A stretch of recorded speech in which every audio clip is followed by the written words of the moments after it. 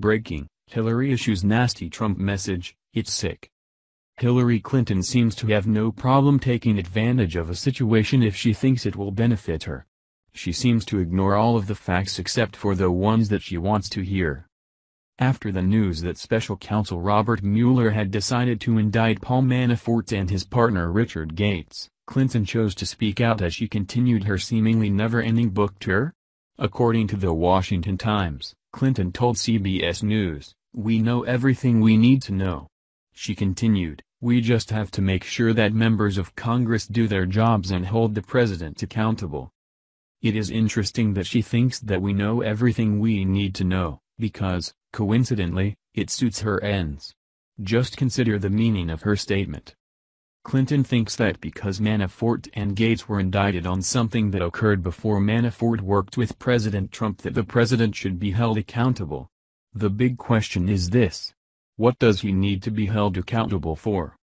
Both Manafort and Gates were indicted on charges including conspiracy to launder money, being unregistered agents of a foreign principal, making false and misleading Foreign Agents Registration Act statements, making false statements to federal agents, and 7 counts of failure to file reports of foreign bank and financial account. All of these charges are financially based in one way or another, and they have to do with the two earning money for themselves. This had no involvement with President Trump. Furthermore, President Trump's name was not once mentioned in the indictment. On that same note, the original special counsel was tasked with exploring facts surrounding alleged Trump-Russia collusion. To date, there is no evidence of any such collusion or illegal activity. It seems as if Hillary Clinton wants President Trump to be held accountable for something in which he has no involvement. At the same time, she has denied the fact that, while Secretary of State, she worked with the Russians to secure the Uranium One deal for Russian interests. The deal transferred control of 20% of America's uranium supply to a Russian state-owned company. At the time of the Uranium One deal, there was money pouring into the Clinton Foundation from none other than the Russians. All the while, Hillary's husband, former President Bill Clinton, was paid $500,000 for a 20-minute speech to a Russian bank. Based on this information, it seems as if only one of the presidential candidates from the 2016 election colluded with Russian operatives.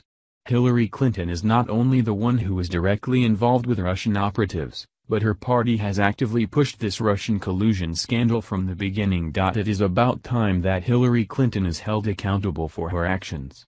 One doesn't get to infer that the president should be impeached because of a campaign worker's past misdeeds prior to even working on the campaign. President Trump has the power to call for a special counsel to examine Hillary Clinton's actions for crimes of collusion. If this is done, the real facts could very well be revealed. The American people might learn what happened before, during, and after the election and why Clinton seems to be deflecting away from herself with such intensity.